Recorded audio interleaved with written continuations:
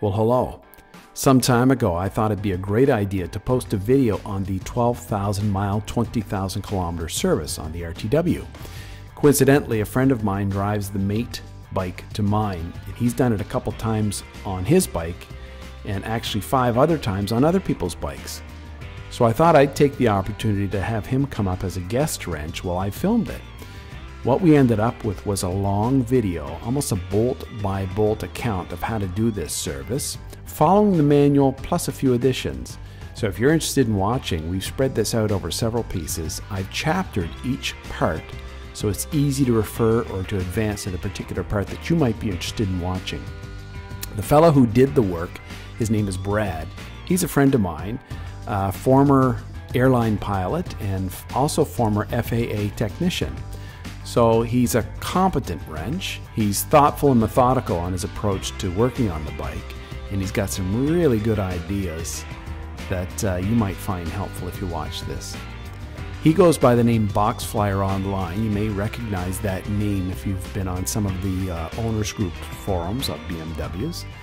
He's posted up some great technical articles that a lot of people have found very helpful. Anyway, without further ado, here's Brad.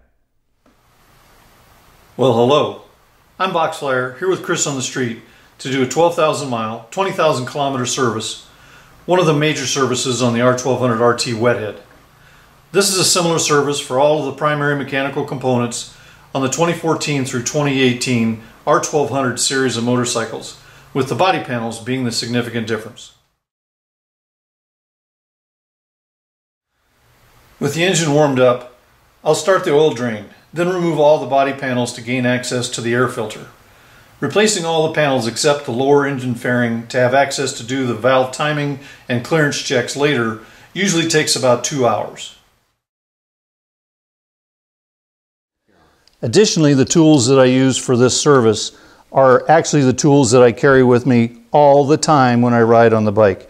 I have a small bag of open-end combination wrenches, some small screwdrivers, the correct socket for spark plugs. There are a couple of sockets that are unique to the bike. One holds the muffler clamp on, and the other one is for the quick release axle bolt. I have a stubby wrench, a ratchet wrench that has a 1/4 inch drive on one side and a 3/8 on the other, so I don't have to carry 2 sets of wrenches.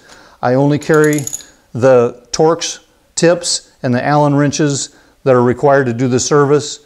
Heaven help it if we ever dented a rim, but I got a ball peen hammer to knock a dent out of a rim. Got some markers, pliers, screwdrivers, and then lots of spares for little things that I've learned over the years that you might need for your bike, including having a spare shear bolt for your tire pressure monitor system.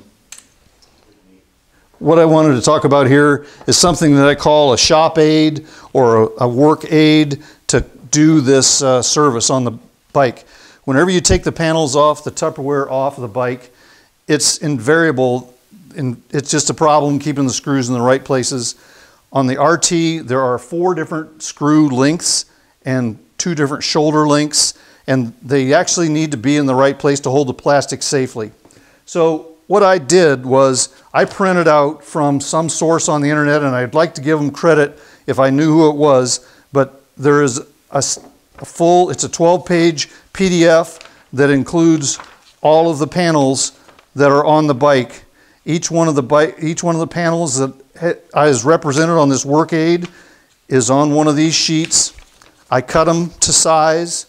I cut out the labels that go with each one of them, and I used 3M77 adhesive spray, sprayed it on the back of them, and put it on. This is a Dollar Tree foam board. It's 20 by 30 inches to start with.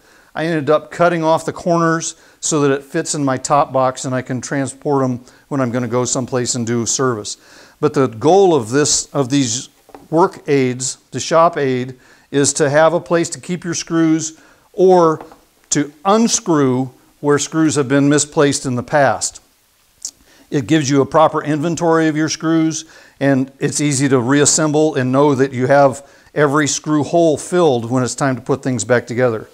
There's another spreadsheet that I made that's a real small worksheet. This is specific to the liquid-cooled wet heads, the Torx that are used on almost all of the service parts of the 12,000 mile service. And I cut them up into small sections so that they go on one of the work aids. They're just glued on here and they're on a handy sheet. And this is what's going to be used all day today to put all the screws in place and take them off and put the panels back on when we're done.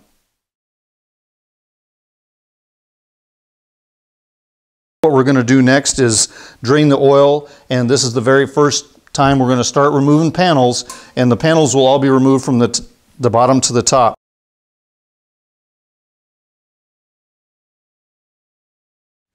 As we start taking panels off the motorcycle, organization around your shop is sometimes fraught with peril and you actually do damage. So what I've done is, since everybody that I know in my age group has started riding motorcycles back in the 70s and 80s, you didn't have nice pannier systems to hold your equipment on your motorcycle, whatever you're going to carry. So we all had these straps, these elastic straps. And what I've done is I hang them from a garage door track, since almost everybody has a garage door. There's one on each side, and it keeps track with the way the motorcycle is parked in the garage. So as you take left-hand panels off the motorcycle, you come over to the left-hand rail and you just hang things up on the hooks from this spider net and keep your panels off the floor. Nobody steps on them, and they're left side or right side organized for your motorcycle as you start taking panels off. These are the two different kinds of tools that most people have for removing and installing oil filters. This one works for all oil filters, all sizes, and it's only good for taking the filter off. I have no idea where I got it. It's one of those things that you find in the $5.99 bin at the checkout counter at most auto parts stores. This one is in a kit. There's probably 5 different sizes, and they fit on. And this one's what you need to use for getting the torque set correctly for tightening the filter when you install it. So the first thing we're going to do is drain the oil out of the sump and get that started so that this can drain for quite a while.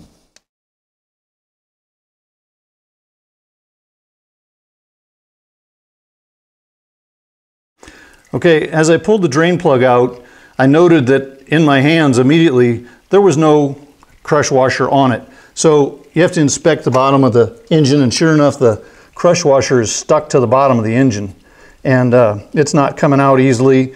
You certainly don't want to stack 2 of these crush washers together.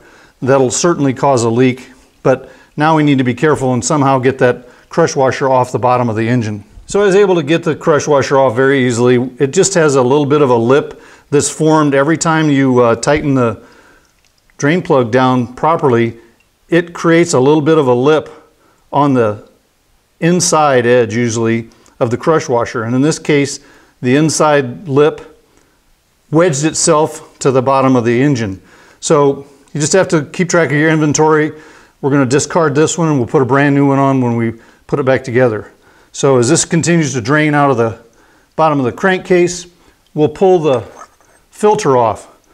But one of the other little secrets that I do about the filter, it's not a secret, it's just a technique, is I get it loosened and then I drill holes in it so that it drains before it comes out all over the exhaust manifold onto the O2 sensor and everything else. So once it's loose by hand here, I do my driver drill, and I have a small drill bit. I don't know, this one happens to be 3/16 of an inch, and it's not critical. It's just I'm going to drill a hole in this to let the oil drain out from someplace forward of where the header is.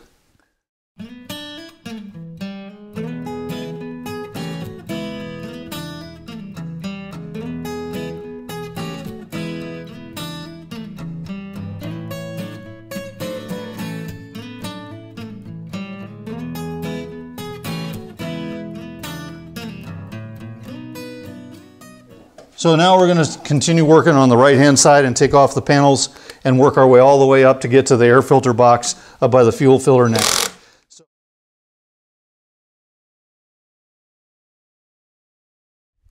Okay, so now we're going to remove the front side fairing so that we can get to all the rest of the screws. There's a lot of screws up underneath this one. So here's the 1/4-inch ratchet drive that allows you to work in the confined space up underneath the front fairings where the fender, the front wheel is in the way. You can't use your driver drill to get them out. So this little tool is real handy. The tool I'm using is this little 1/4-inch drive ratchet. It's very handy for this position.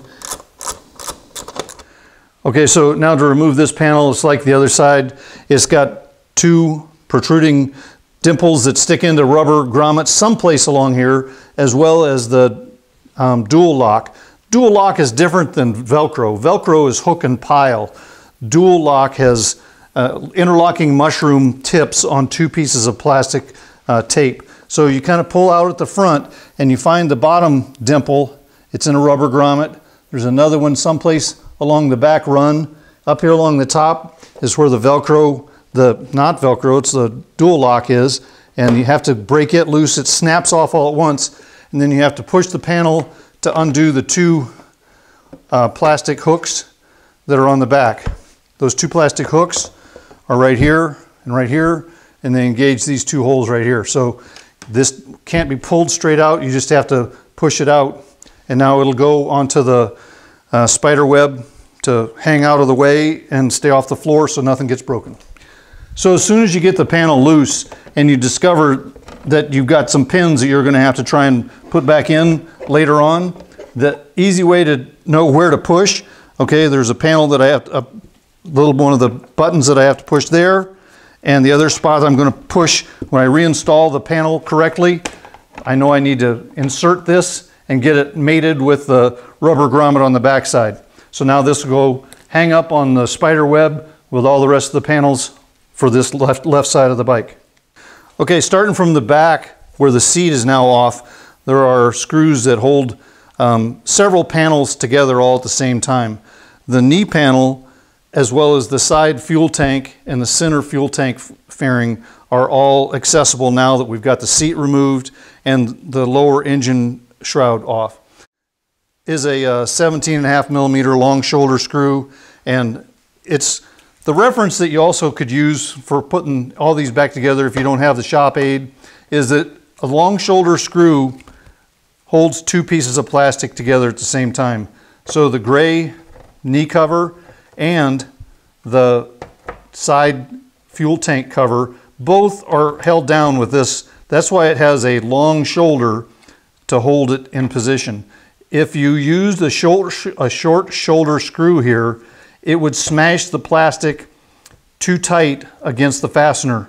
Or if you didn't have the right thread length, it wouldn't engage the threads and hold properly. It could strip the threads out if you put too much force on it. So this is in fact the correct screw to hold two panels together right there.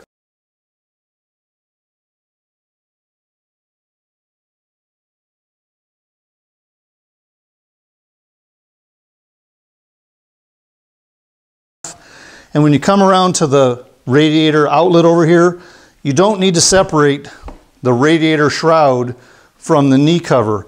Leave them attached. So you just have to look at the screws that hold the radiator shroud and leave them hooked on, and take the knee cover panel off and leave the shroud intact with it. So I kind of like to work on the screws from the bottom to the top. It leaves the panel supported by a screw that's up at the top of the panel instead of having all of the force of the weight of the panel supported by a screw that's at the bottom.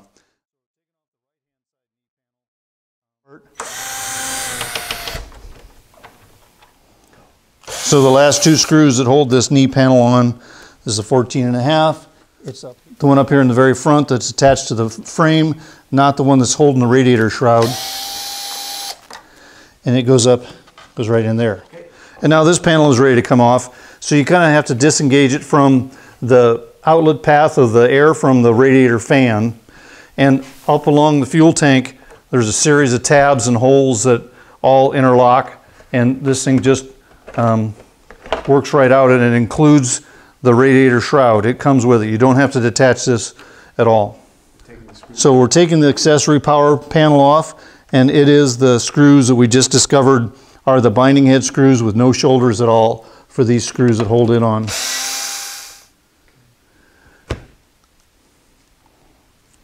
Okay, so now that we've got access to the bottom of the glove box, the speaker cover has to come off first, and then you get to the glove box. There's two screws that hold the speaker cover on, and this is another good place to have this long extension tip for your driver drill. Up here on the very top is a little ear on the top of this fairing. So this little dog has to fit back in underneath this top glare shield cover when you put this back together. It can be installed with this tab laying on the top of the dust glare shield. You need to get it down underneath when it goes back together, and it just fits perfectly. In the glove box, this bike does have central locking, so it has a power cable for it. You disconnect a screw on the inside of the box, and then on the front of this is a simple pin. There's a plastic pin that fits into the speaker housing. This is the pin right here. If this isn't aligned properly with that hole under the speaker cover, you can still put the screws in, and this will be bent down. It will slide down right below where it's supposed to go. So pay attention when this goes back together, it's kind of fiddly. Normally, if you wanted to take this all apart, there's a water gasket that holds the wires in the front of the glove box. It's very difficult to get all that gasket removed with the wires all intact, pull it all the way out just to set this aside. For what we're doing right now, it doesn't have very much weight to it. You can just let it hang on the wires, because what we're going to end up removing is just this panel here to get to the air filter. So this is far enough. You don't need to disassemble this any further.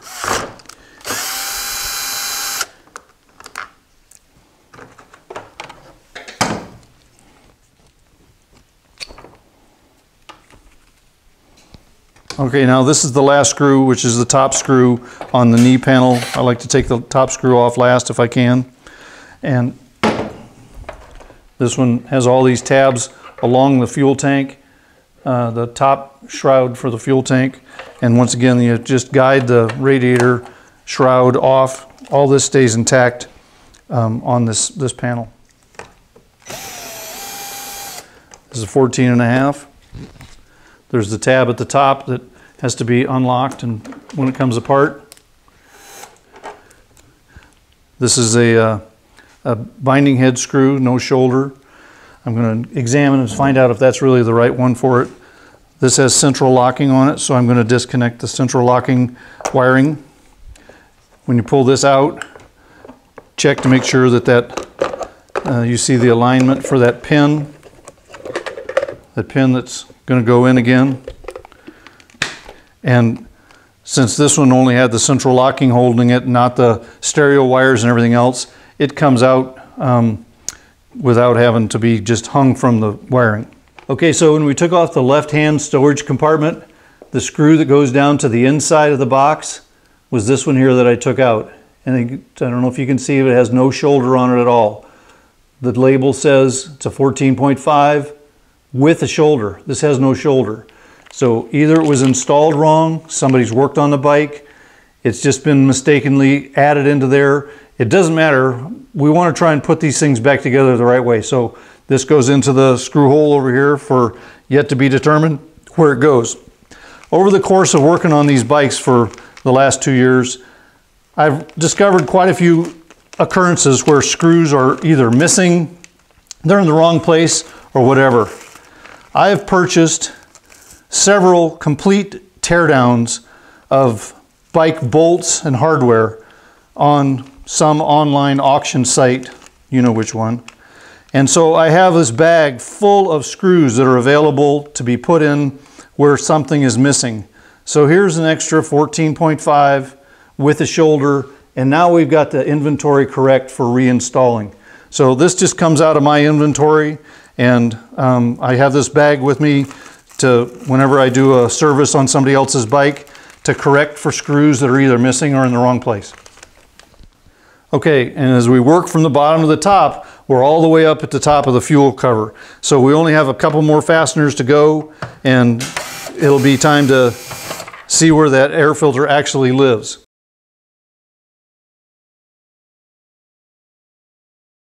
There's one up here at the front, and this is kind of unique. This is one that fits. It's the shortest screw on the whole bike. It's a tiny little screw, doesn't have very much depth because of the way that this fits in here.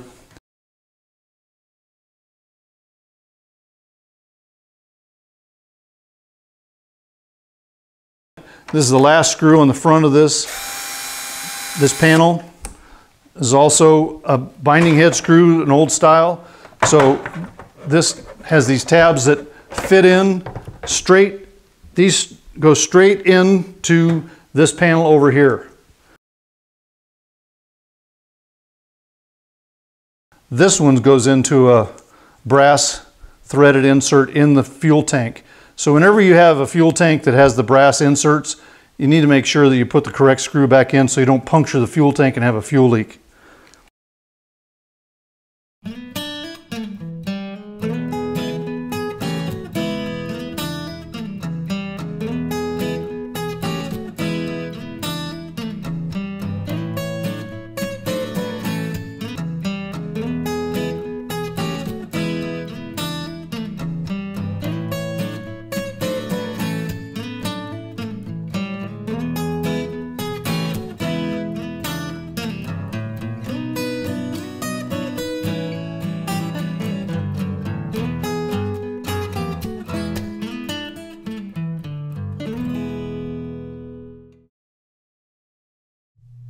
Now the center fuel tank cover can be removed.